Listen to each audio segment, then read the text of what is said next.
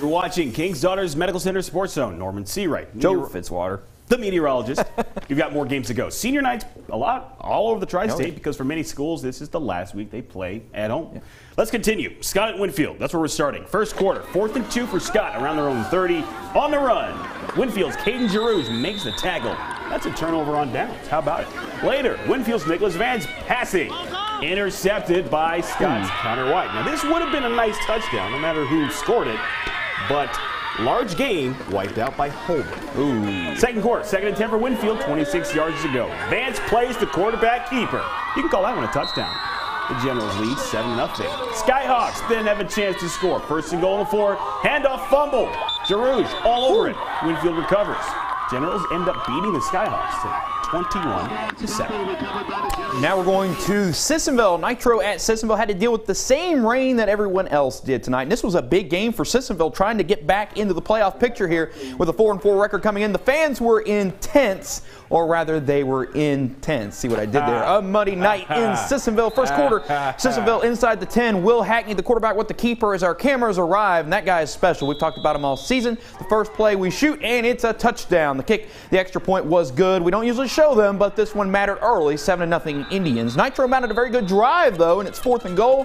Sissonville defense steps up. Not only stops Nitro, but forces the turnover. Still 7-0 Sissonville. A couple of possessions later, Nitro once again with 4th down inside the 10, and this time they won't be denied on the legs of number 7, Orange Dias. Touchdown, Nitro electing to go for 2 with a strange formation. Sissonville not buying it, though.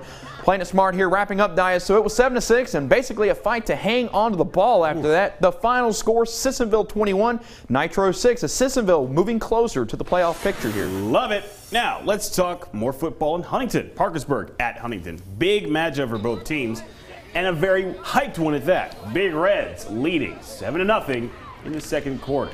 Huntington wants to answer that. Diallo Mitchell gets a handoff. Big hit. Ball's out. Parkersburg's got it. The Highlanders got the ball back and drive to the 6-yard line. Tajon Blackwell keeps it. He's in the end zone. Extra point good. Huntington ties the game at 7. Later, second quarter, Parkersburg driving near the 40-yard line. Jake Johnson, all the time in the world. He's directing traffic. Are you kidding me?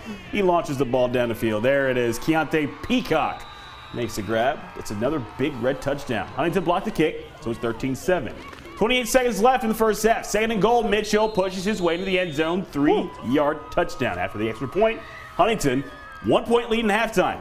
This game ended up in overtime, Joe. The Highlanders pull it off. Huntington takes down Parkersburg to win 27-21. Good top 10 team there. We're taking another break. It is halftime here in our show. Know what halftime is for? Bands. We'll leave you with this week's featured band from Winfield High School.